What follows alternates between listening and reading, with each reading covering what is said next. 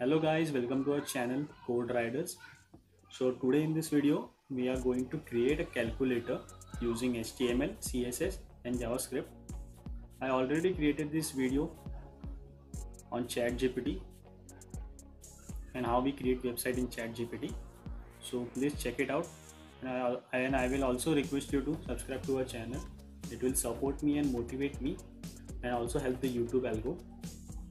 So first I will show you the demo how the calculator is going to look. So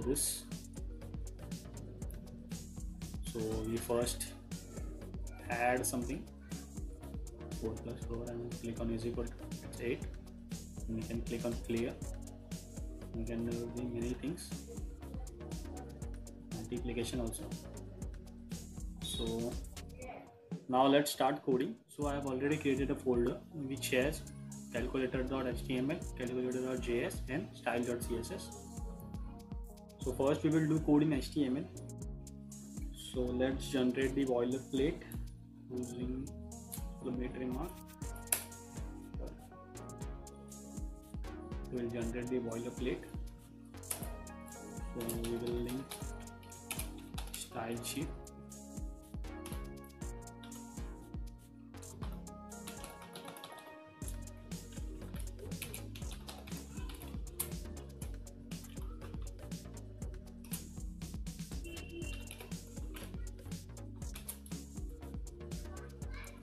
Let's come into the body section. First we will create a div with a class container. Inside container we will create one more div with class input,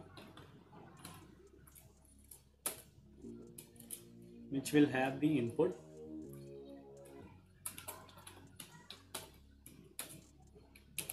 Type text. Let's give it a let's give the class input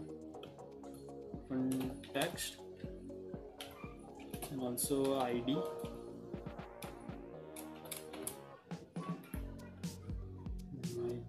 What ID we should give? Result. Okay, result will be result. Now we'll come down and now we will create one more div with class row, and in this we will create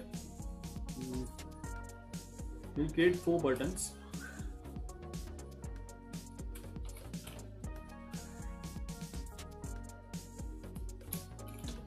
Button class button.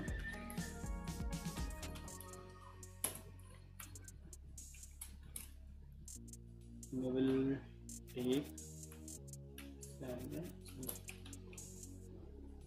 7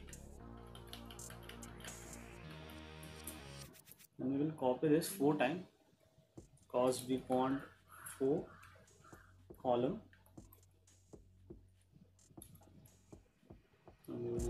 7, 8, then again 9, and here we will put multiplication sign. Now let's copy this row for 4 times. 1, 2, 3.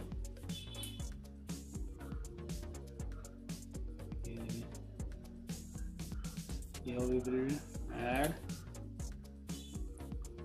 4 and 5 and then 6.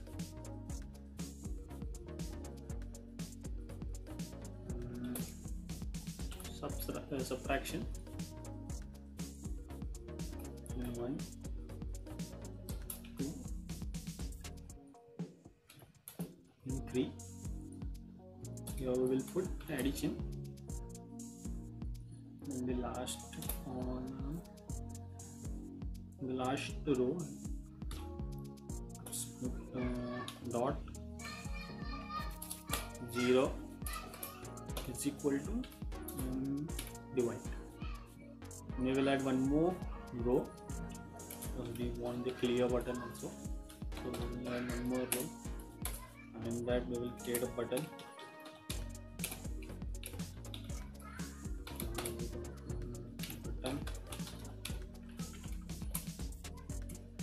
We'll add C. So we have created the HTML code. Let's check how it's looking. So I will run.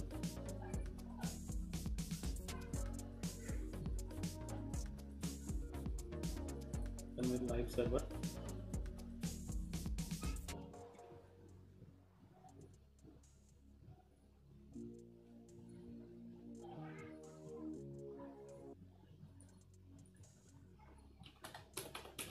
We will search.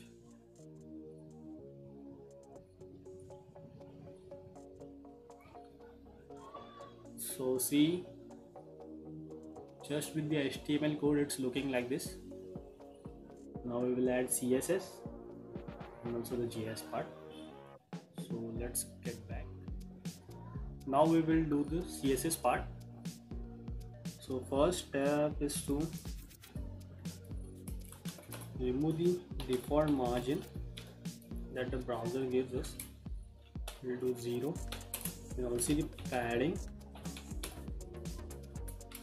0. Let's give the body color red, just to check.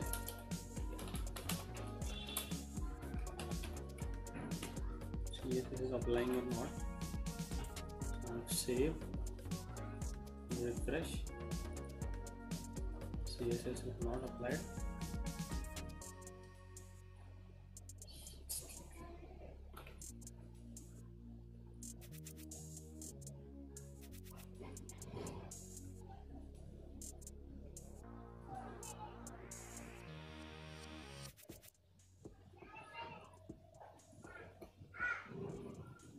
Oh, I have done mistake. Just given the color, I want background color.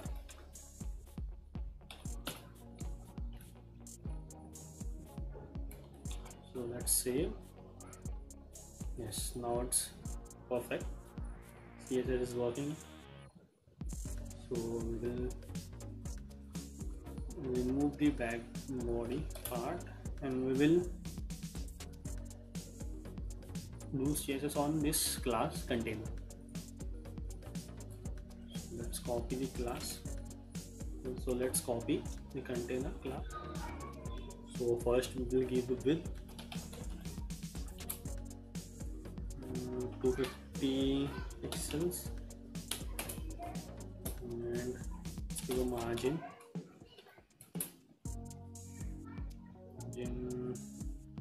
40, H from top, auto from left and right, from right. Again, how much? Will be 0 from bottom. Again auto from the left. We'll give it a background color. Grayish, we want it gray color.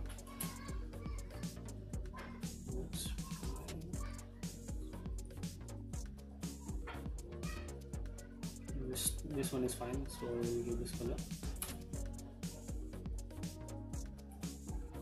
And then we will add border. No border radius. Border radius I will give 10 pixel.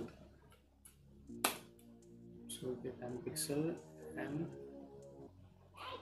let's just check how it is looking.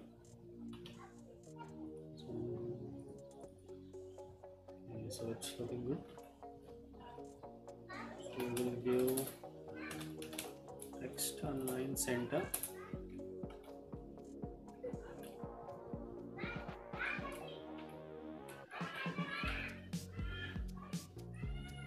So now it's in the center.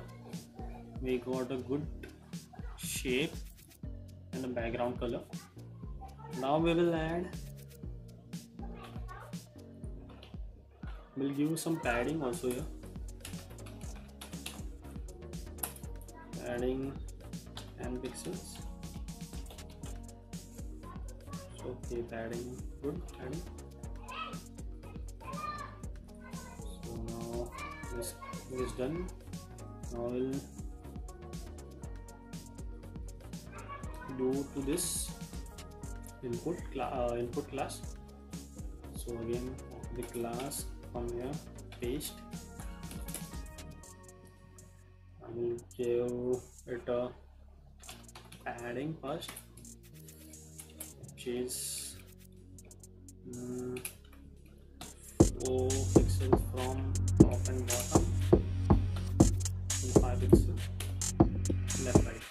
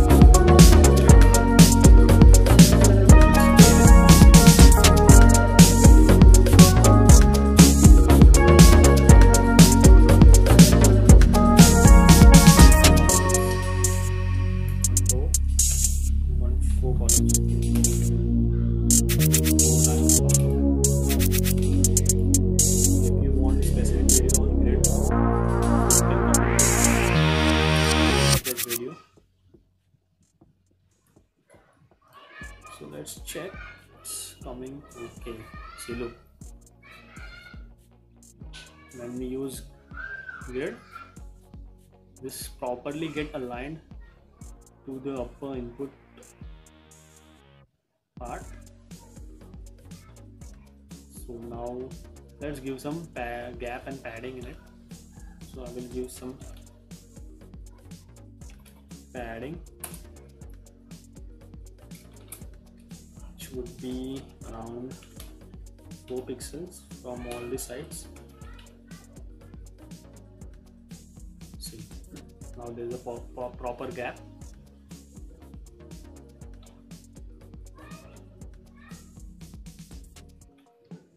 Now let's try doing on the buttons. So buttons, button, yes, okay. So first I will give padding to the buttons, which would be again 4 pixels. Let's check.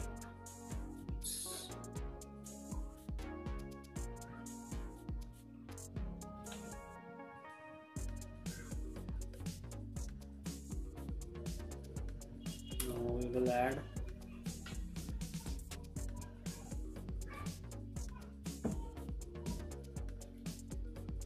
the border is missing.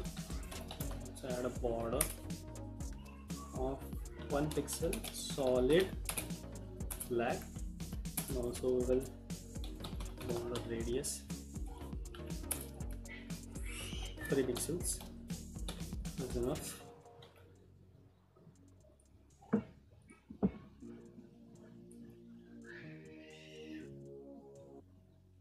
We want the gap between this button, so I will also add the gap in the row. We will add column gap 3 pixels. It's perfect. See, it's perfect. If you want more, you can add more. It's perfect for me. So let's come down. Now what things are left?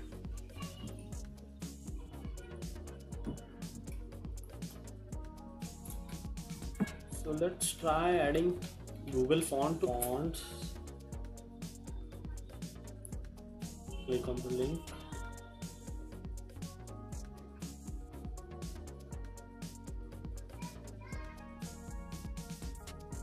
Go on fonts.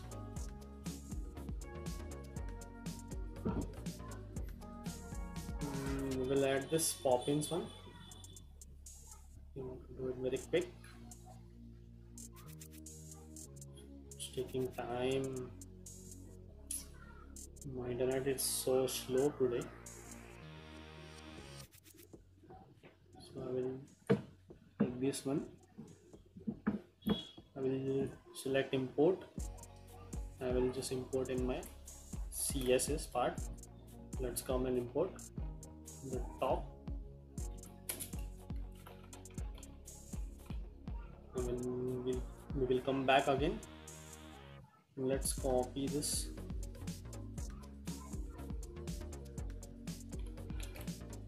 We will paste in the button part. And also in the input part, we also want the input to look in the Poppins font. So we have done this. Now let's check. See, the buttons are now different.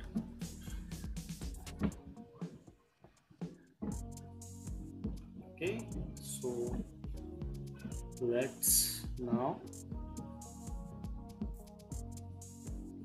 move on to the JS part. So now let's start with our main part, that is JS part. So first we will take a string. Let string is equal to, we'll first create a string, empty string. After that we will create a buttons is equal to document get element by id document dot query selector all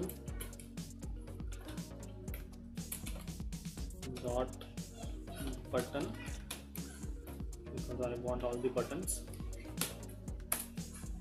Now So what we will do, we will use an array for this. So I will use array dot from buttons which we have created up, and dot we will use for each.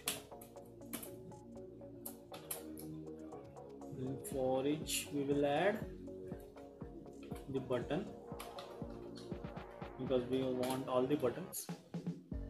Use the arrow function. So if you guys don't know what is for each, so for each is a function. So it takes all the button, takes all the array or all the buttons which we have created. So this will take all the buttons, this all buttons. So when we will create a event listener. So button or add event listener. We want the event, click, and we'll create an arrow function.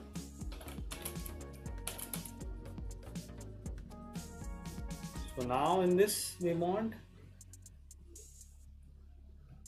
the string.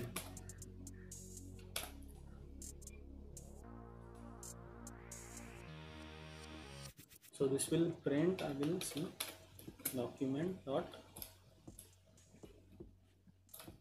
So first let's check this is working or not. We will do that afterward. So click, we will create an element, event, sorry, not element, event. We'll check it's taking all the button or not. So e dot target. Let's say, let's check it's when we click on the button, it's taking the button or not. So we will click 7. See, it's not working. No, it's not working. We will see what's the issue. We have linked this or not? Let's check that. See, we have not linked the JavaScript here. That's why it was not showing. So we will add the script tag with src. Later .js.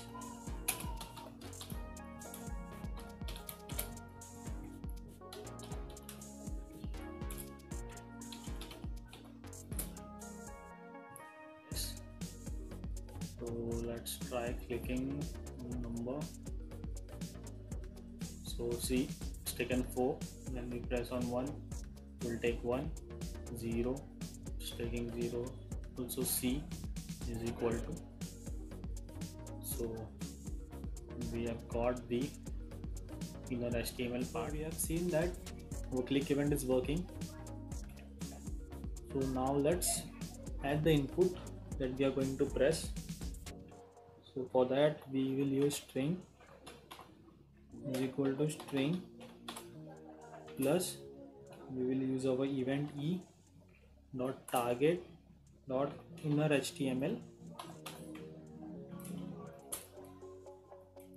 and then we will show our result in our input tag which has the ID of result. So let's just copy the result ID. We will use document dot get element by ID.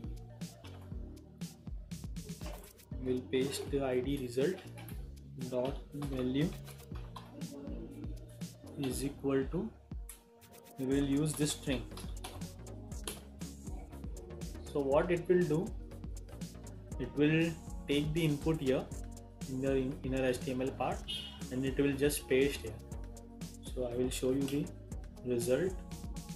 Save the file and come and refresh, and now let's press 1. So see, it's taking 1 as input. Again we will press 2, we will use plus, it's taking plus, we will plus 3, press equal to. So now we have not done this equal to 1, so we have to fix this. When we press on equal to, it should give us the result, that is 15. So we will come and do that. So we will use the if condition here. So for that we will use if. So condition will be if e dot target non inner HTML, which is equal to or equal to sign, then we have to do, and then we have to evaluate the string. So we will use string is equal to eval. Eval is a function which evaluates over that result that you are printing. That means it will evaluate 12 plus 3, and which will give us 15. So it will do that, and we will display this in our input. I will copy and paste here same. And I will use else part here. We'll put this in the else. So let's Control X, Control V, and let's just save, and we will check what's the output. Refresh. Again 12 plus 2, 12 plus 3. Press on equal to, it's now 15. See, you can see. I will just zoom it so you can see the result. Yeah, I will press on C. So now C is not working. Okay, so now we have to fix this. So again we will come back. Now we will put on else if condition here. Just come else if. And now we will use this again here, and we will do the same thing, but this time we will remove equal to and we will use C. So if the e dot target dot inner HTML is equal to C, so it will, so we will put the string empty, which is this empty quotes, and again we will return the input string. So let's save again. We'll come back here, we'll refresh. Again 12 plus 3 is equal to 15. Now let's try to clear it. See, it's now gone. So we'll try to multiply. So 4 into 2 is equal to 8. Again clear. Again 4 divided by 2 is 2. Again clear. That's 10.5 into 2 is 21. So see, we are getting the answer correctly. We can again simplify this code more. This line is too big, so we can just create one more element. We'll name it result. Let's name it dress.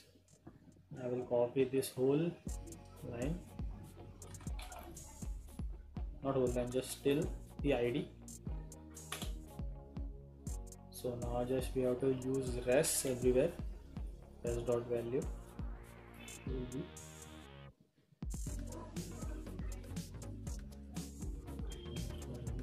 save. It's working correctly. So again 12 plus 3 is equal to 15. Clear, it's working properly.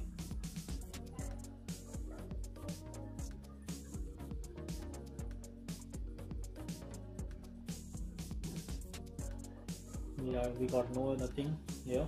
Console is all clear, no error. Don't worry guys, I will provide the link for this code, so you don't need to pause the video and copy the code. If you want, I will provide the code link in description, the GitHub link.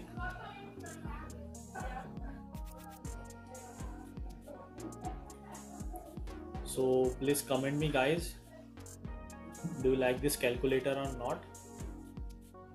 I tried to create a very simple calculator with our basic operations.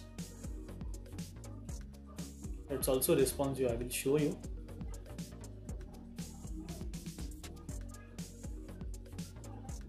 When you open phone, it's also responsive here.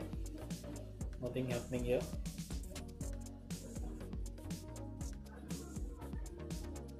So guys, I have also created some videos on ChatGPT. I also create some shorts. So please guys, support us by subscribing and please like our video. Thanks for watching this video guys. Next video we are going to make calculator with ChatGPT. So we will see that how ChatGPT creates a calculator. So till then, please subscribe guys, I request you.